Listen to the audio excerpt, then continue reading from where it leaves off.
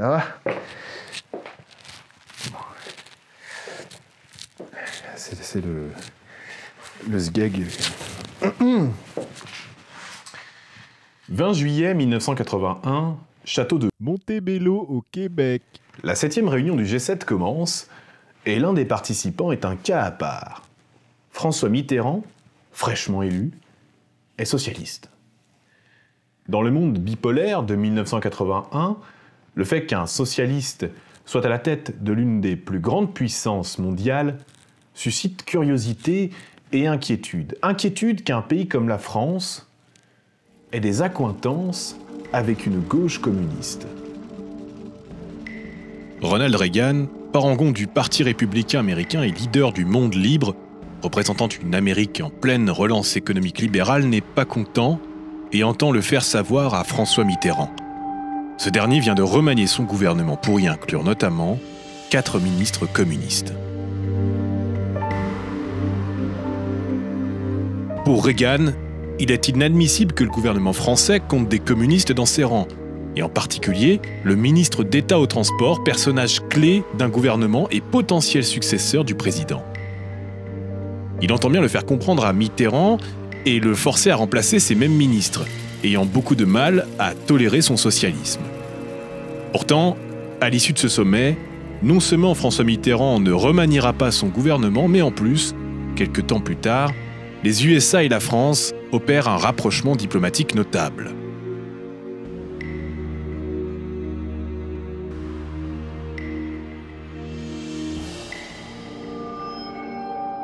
Quelque temps après l'élection de Mitterrand est portée à son attention une affaire qui, à sa manière, participera à changer la face du monde. L'affaire Farewell, un dossier unique et hors du commun qu'il utilisera à son avantage dans ses relations internationales. Farewell est le nom d'une source d'une nature incroyable, inespérée même. Vladimir Hippolytovitch Vetrov est lieutenant-colonel du KGB. Au début des années 80, grâce à sa position privilégiée dans l'organisation, il communiquera un nombre très important de secrets du KGB, condamnera à l'échec l'espionnage soviétique et contribuera à l'accélération de la chute de l'URSS. En 1966, Léonid Brejnev accède au plus haut siège du Politburo, celui de secrétaire du comité central du Parti communiste de l'Union soviétique. Il s'y maintiendra jusqu'en 1982 à l'aide de quelques artifices bureaucratiques et imprimera un virage prononcé dans les prérogatives de l'URSS. En août 1968, Brejnev envoie les forces du pacte de Varsovie mater la révolte de Prague. Cette intervention marque la fin de la récréation pour les pays satellites de l'URSS. La mère patrie du communisme se réserve désormais la possibilité d'intervenir dans tous les pays de l'Union soviétique pour les remettre dans le droit chemin du vrai communisme populaire.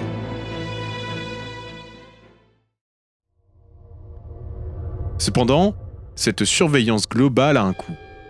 Et pour la mettre en application, l'État alloue au KGB des moyens considérables. L'organisation, déjà extrêmement puissante, devient primordiale.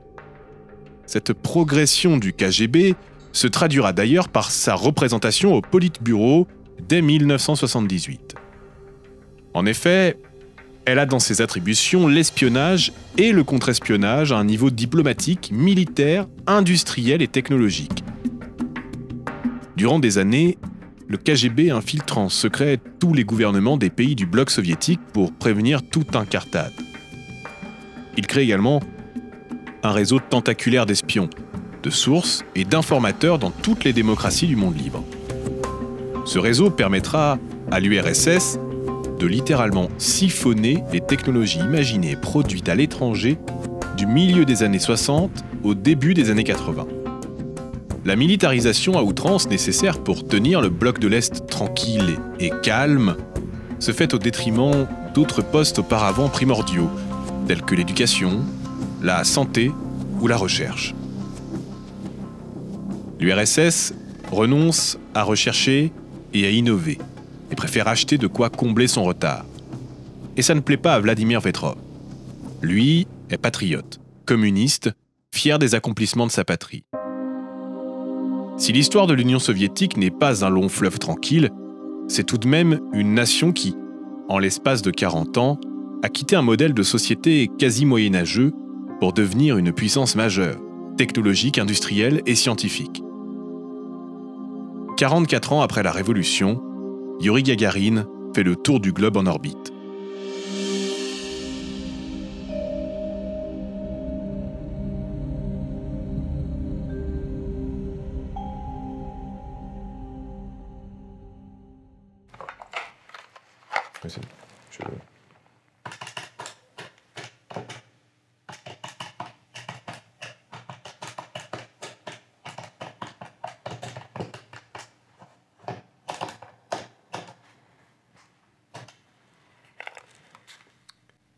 Oui, allô?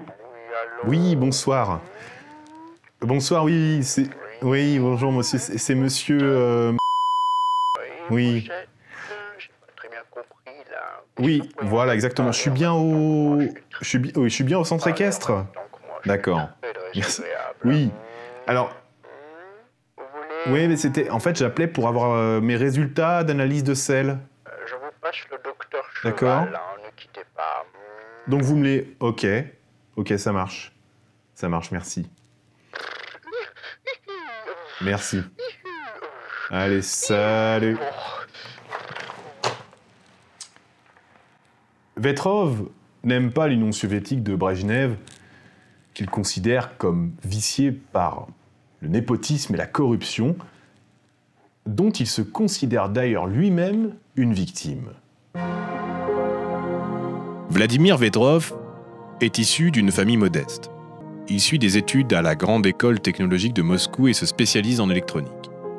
N'obtenant qu'un poste quelconque dans une usine de machines à calculer, il est frustré et prend mal cette affectation.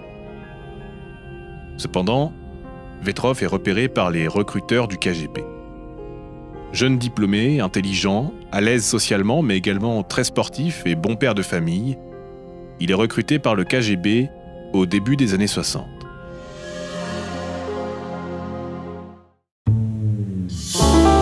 En 1965, il est affecté à l'ambassade de l'Union soviétique à Paris en tant qu'attaché au développement du commerce soviétique avec la France. Sous cette couverture, il va chercher à créer un réseau d'agents capables de lui fournir contre rémunération des matériels et des informations technologiques interdits à l'exportation. Il sera identifié par la DST, le service de contre-espionnage français, comme agent du KGB, comme pratiquement tout le personnel diplomatique soviétique de l'époque. Durant cette période, la vie est douce pour Vladimir Vetrov. Il est jeune, a une femme, Svetlana, un petit garçon, Vladik, et vit à Paris. Ils resteront 5 ans en France. 5 ans durant lesquels ils visiteront le pays. Paris, les châteaux de la Loire, la côte atlantique et la Riviera. Il en profite pour exercer un commerce bilatéral profitable à tous, en important des spécialités russes comme le caviar ou la vodka, et fournit ses compatriotes en biens occidentaux, tels que des systèmes Hi-Fi, des blue jeans et des télévisions. Vetrov, officiant en tant qu'ingénieur commercial soviétique, visite des usines et des laboratoires. Il côtoie des chefs d'entreprise et des industriels français et est chargé de négocier des partenariats commerciaux avec eux. C'est ainsi qu'il sera amené à rencontrer Jacques Prévost de Thomson CSF, avec qui il se lie d'amitié. Prévost est en lien avec la DST et est autorisé par celle-ci à faire des affaires avec Vetrov. Les collusions comme celle-ci étaient en effet courantes à l'époque car indispensables au développement des entreprises comme Thomson, fleuron de la technologie française. À l'été 1970, Vetrov sort d'une réunion de travail et est en chemin pour rejoindre sa femme et son fils au château de Montsou, lieu qu'ils occupent régulièrement. Son véhicule de fonction, une Peugeot 404, est alors heurté par un autre véhicule et il perd connaissance. Lorsqu'il revient à lui, il est seul dans son véhicule endommagé.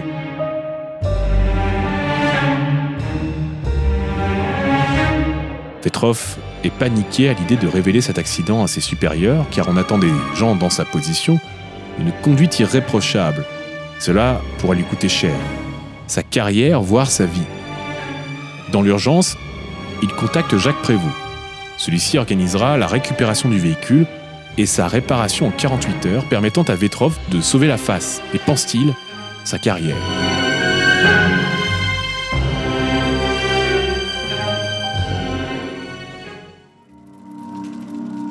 Vetrov a donc une dette de reconnaissance envers Prévost.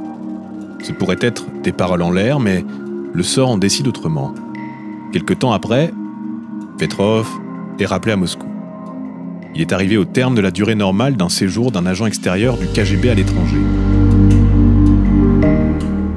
Du point de vue de Vetrov, c'est une immense déception. Adieu le train de vie faste d'un agent détaché en terre capitaliste, les soirées avec les amis français, les balades nocturnes sur les quais de la Seine. Désormais, ce sera le gris des bâtiments moscovites, la paranoïa et la tristesse. Pour ne rien arranger à l'ambiance de ce retour en terre russe, il s'avère que Vetrov perdra son père quelques jours après son retour. C'est fin 1970 que Vetrov est affecté à la direction T en tant que chef adjoint, et c'est là qu'il verra ce qu'il est advenu de sa patrie durant les 5 années de son absence. Ce département, fondé en 1967, a pour vocation de centraliser la masse énorme d'informations de type technologique ou industriel volées à l'Ouest, mais également de rassembler les demandes des groupes industriels soviétiques concernant des données qui leur manquent, indiquant au réseau extérieur quelle technologie cibler.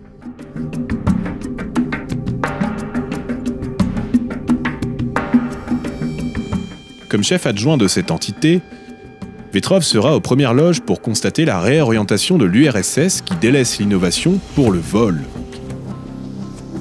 Entre 1965 et 1970, le type d'agent affecté à l'étranger change radicalement. Brejnev arrive au pouvoir. L'élite soviétique, la nomenklatura, bénéficiait déjà d'un certain laxisme. La preuve étant que les agents à l'étranger sont choisis plus pour leurs affiliations et leurs relations que pour leurs compétences. Ces agents, qui utilisent le KGB comme agence de voyage, Vetrov les côtoie vers la fin de son affectation en France et constatera que beaucoup d'entre eux récoltent les fruits de ses efforts. C'est souvent les efforts sur la durée des agents comme Vetrov qui profitent aux opportunistes qui les remplacent plus tard, ceux-ci se contentant de conclure les affaires négociées auparavant en s'attribuant l'ensemble du mérite des recrutements en question.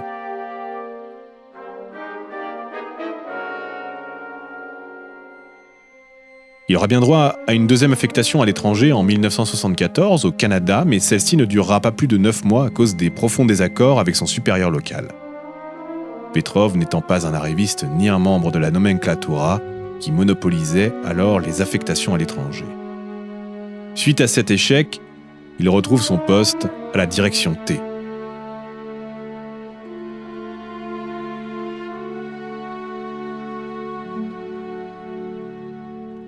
En 1981, cela fait plus de 10 ans que Vetrov gère la répartition des technologies volées à l'Ouest. Plus d'affectation intéressante ou stimulante, pas de retour en France, juste un quotidien de désillusion, d'amertume et de regret face à la déchéance du quotidien. Cette routine, Vetrov va décider de la briser, et pas n'importe comment. Au printemps 1981, vient approche et en passant par la Hongrie, il parvient à envoyer une lettre à Jacques Prévost, l'ingénieur chez Thomson CSF qui lui avait sauvé la mise à l'été 70. Cher Jacques, par l'occasion, j'ai la possibilité de t'envoyer une petite lettre et de te rappeler que nous, ma femme et moi, sommes sains et saufs. Je t'en prie, quand tu seras à notre capitale, de trouver un peu de temps et d'essayer de nous donner un coup de téléphone. D'habitude, je suis chez moi à partir de 19h du soir. Numéro de téléphone, tu dois connaître. Je t'embrasse et à bientôt. Amicalement, Vladimir.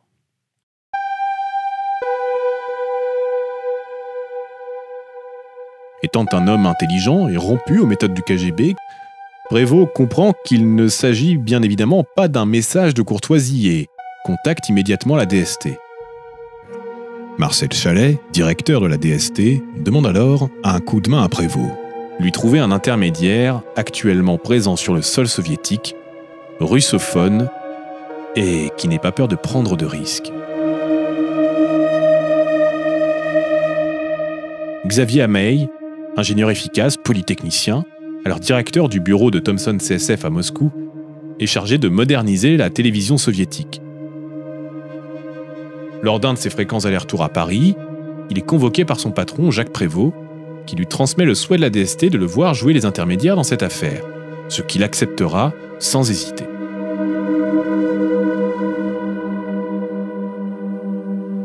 Il sera 3 mois durant, de février à mai 1981, un agent officieux faisant passer à Paris des documents soviétiques frappés du secret défense de Moscou, tout en laissant entendre qu'il s'agissait d'appels d'offres pour des contrats industriels. Lors du premier contact, Amey découvre un Vetrov déterminé à lutter contre le système qui l'a enfermé dans une carrière et dans une vie grise, sans attrait.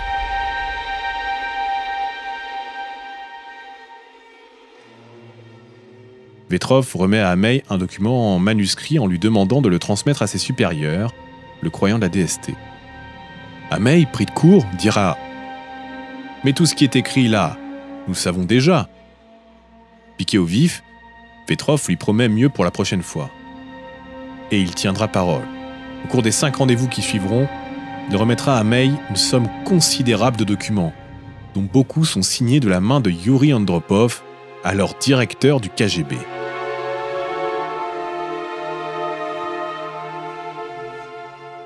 Les documents sont transmis à la DST par valise diplomatique et il apparaît très vite que Vetrov est une source de premier plan.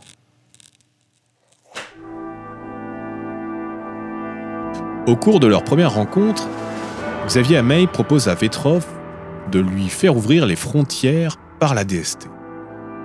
À son grand étonnement, celui-ci refusera, arguant qu'il aime son pays et ne souhaite pas le quitter. Il voit l'opération comme cela, communiquer des documents durant 3 ans jusqu'à sa retraite, et selon l'état du pays à ce moment-là, aviser si un départ est de circonstance ou non. Étrangement, la réussite de cette affaire doit beaucoup à son côté non orthodoxe. Un déçu du communisme voulant rester en URSS et un ingénieur jouant les espions. Sûrement ce schéma original qui leur permettra de rester hors des radars du KGB. Xavier Amey assure les 5 premières rencontres avec Vetrov avant d'être remplacé par un officier qualifié, Patrick Ferrant, l'attaché militaire adjoint de l'ambassade de France. Jusqu'à début de 1982, Farewell et lui vont se fixer 18 rendez-vous, tantôt pour des remises de documents, tantôt pour les récupérer. Le procédé se professionnalise également, passant des photocopies faites dans les bureaux de Thomson à Moscou à des pellicules d'appareils photographiques spécifiques à l'espionnage, fournies par la CIA afin de faciliter la tâche.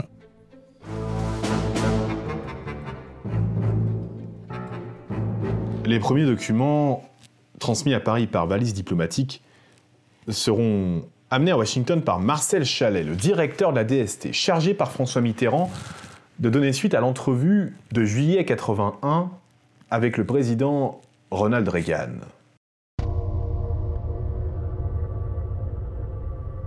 Si les Américains doutent d'abord de la réalité de la source évoquée par Mitterrand, ils se rendent compte avec cette livraison de documents que Farewell n'est pas une invention. Les plans des moteurs de la fusée Saturne V, de l'avion de chasse britannique Tornado, de la navette spatiale américaine alors en développement et surtout les emplacements et les protocoles du système antimissile balistique occidentaux et comment brouiller leurs moyens de détection en vue d'une attaque. La sidération est complète.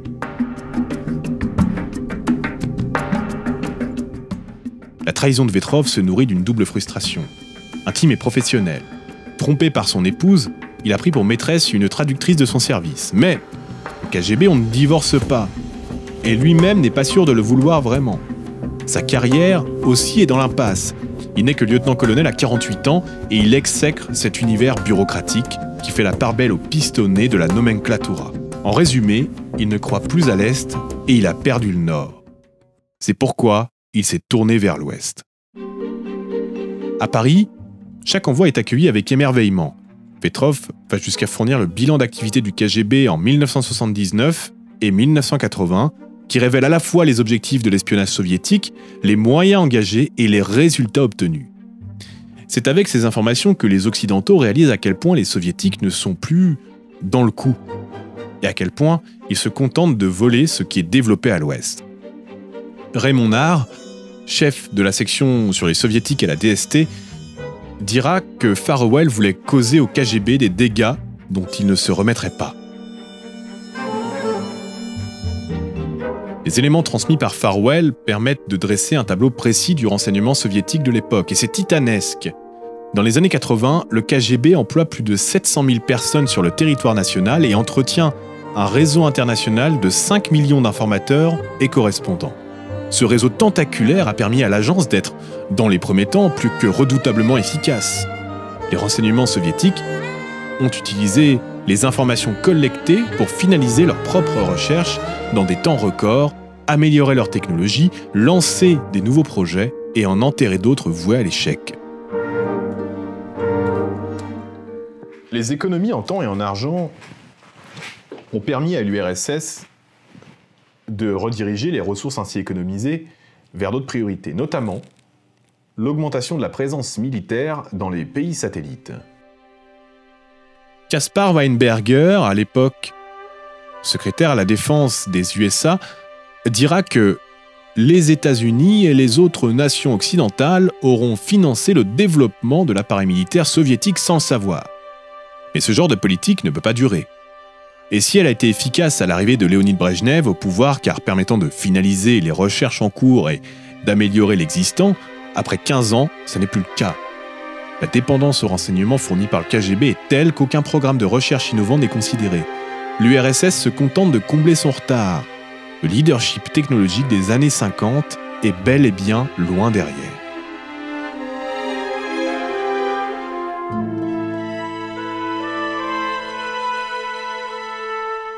Une des informations les plus importantes transmises par Vetrov est une liste, celle de la ligne X du KGB, sur un cahier d'écolier. Il a recensé de sa main les 215 agents de Moscou à travers le monde, avec adresse et numéro de téléphone. Cette information s'avère inestimable pour les démocraties occidentales afin d'établir un plan de riposte.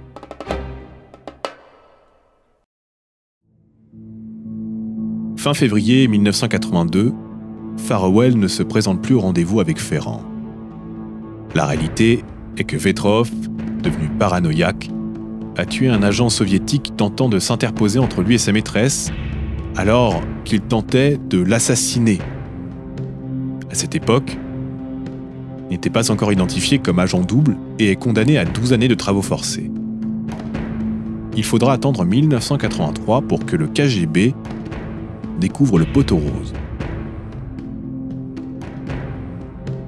En janvier de cette année-là, les agents français découvrent que le KGB avait également accès à toute transmission depuis l'ambassade de France à Moscou jusqu'au quai d'Orsay, et vice-versa. C'est pour cette raison que l'arrestation de Vetrov, en 1983, laisse certains dubitatifs. Pourquoi le KGB a-t-il attendu si tard pour arrêter et exécuter le traître Farewell, alors que celui-ci avait déjà été identifié par les renseignements soviétiques ?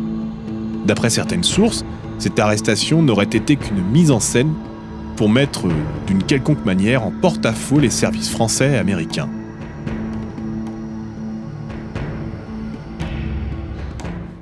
En mars 1983, François Mitterrand réclame la liste des membres du KGB et de la Direction générale des renseignements soviétiques opérant sur le sol français. Cette liste avait été écrite de la main de Vladimir Vetrov lui-même. Le 5 avril, 47 diplomates soviétiques sont expulsés du territoire français en guise de représailles. Pour justifier ces expulsions, une page du document russe énumérant les noms des agents occidentaux a été montrée à un conseiller de l'ambassade russe en France. Selon certaines sources, le fait de montrer ce rapport aurait permis au KGB de faire le lien avec Vetrov, qui aurait été rapatrié à Moscou pour un procès en haute trahison. D'autres soutiennent que cette arrestation était un piège visant à identifier les contacts de Vetrov en URSS.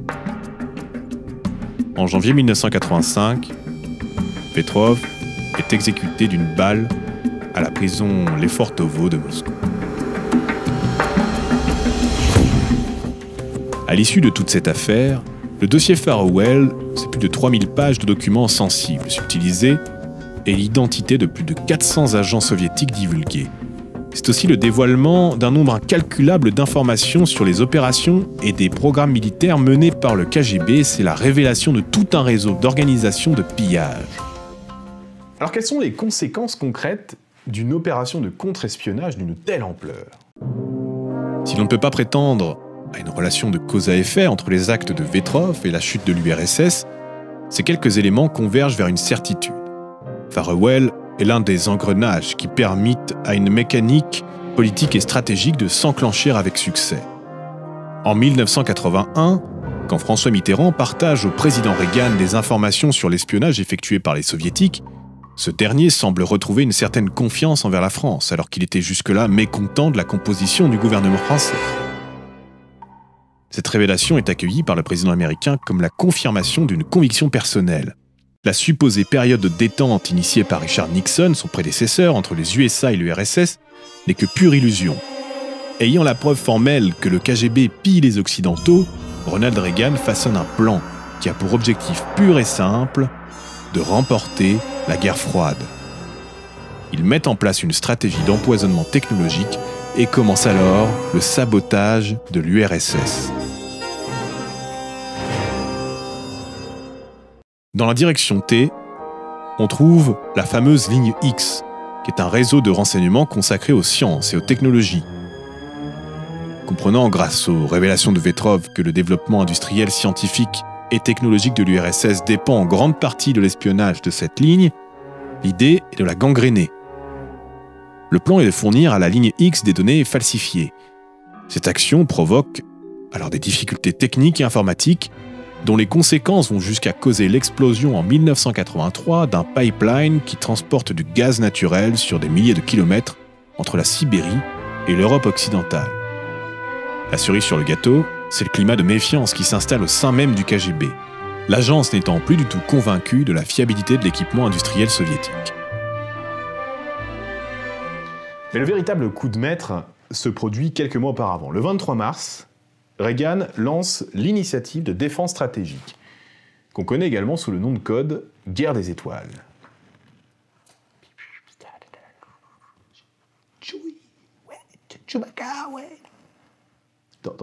Dans l'épisode 4, il l'appelle Chico. L'objectif est simple.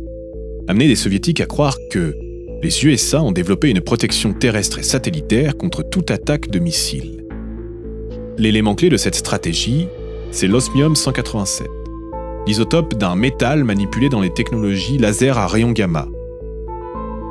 Farewell, ayant révélé les documents témoignant de l'intérêt porté par les soviétiques à l'osmium 187, les Américains y voient une porte d'entrée pour duper leur adversaire et le mener à exploiter cette technologie, en réalité très loin d'être concluante à ce moment de l'histoire. Les soviétiques mordent totalement à l'hameçon. Ils se rendent à des conventions scientifiques dans le but de recueillir un maximum d'informations sur le métal et de là, ils sont menés en bateau.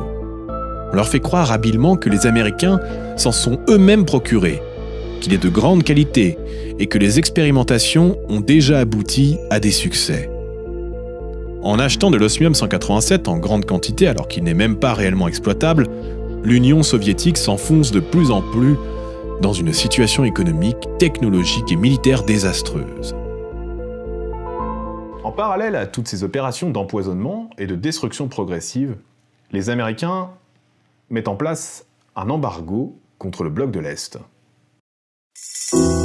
C'est aussi à ce moment qu'on assiste à l'expulsion des 47 diplomates soviétiques du territoire français. Mais en réalité, c'est au total 148 officiers soviétiques qui sont expulsés de différents pays occidentaux cette année-là.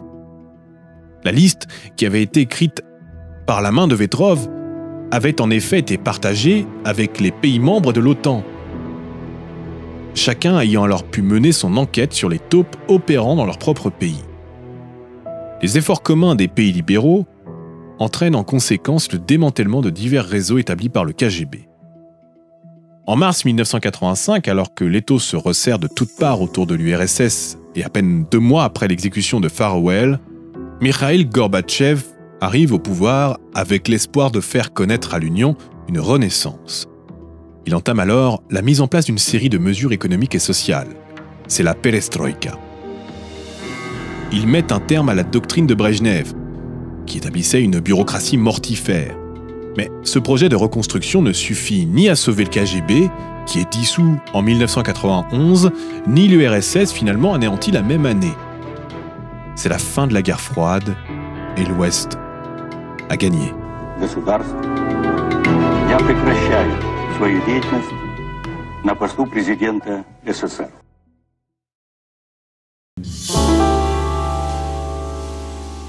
Si la trahison de Vetrov n'est pas la cause de la chute de l'URSS, c'est néanmoins un clou dans le cercueil de l'Union.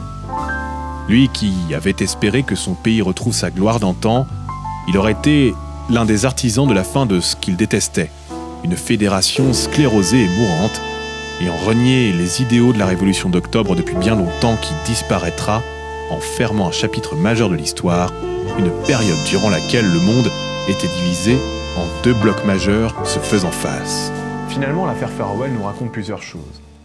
C'est d'abord l'histoire d'une nation, unique en son genre, ayant connu des sommets et une chute inexorable. Mais c'est aussi l'histoire d'un homme qui s'est battu pour ce en quoi il croyait. Vetrov était un patriote, prêt à commettre la plus haute des trahisons pour faire cesser les pratiques indignes d'une nation qu'il aimait tant et n'a jamais voulu quitter, même au prix de sa propre vie.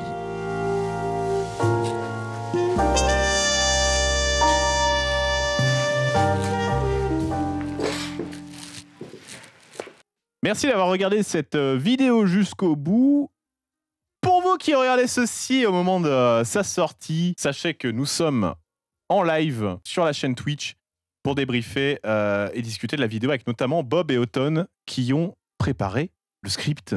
Sachez d'ailleurs que, a fortiori, on est en live quasi quotidiennement et qu'on tient notamment un podcast avec l'ami Jogo qui s'appelle Les Percasteurs et qui se tient un jeudi sur deux à 18h. Donc voilà, c'est sur Jogo qui a d'ailleurs prêté sa voix à Vladimir Vetrov pour cet épisode incroyable. Merci, merci Jogo. Allez, bisous, à bientôt ici ou sur Twitch.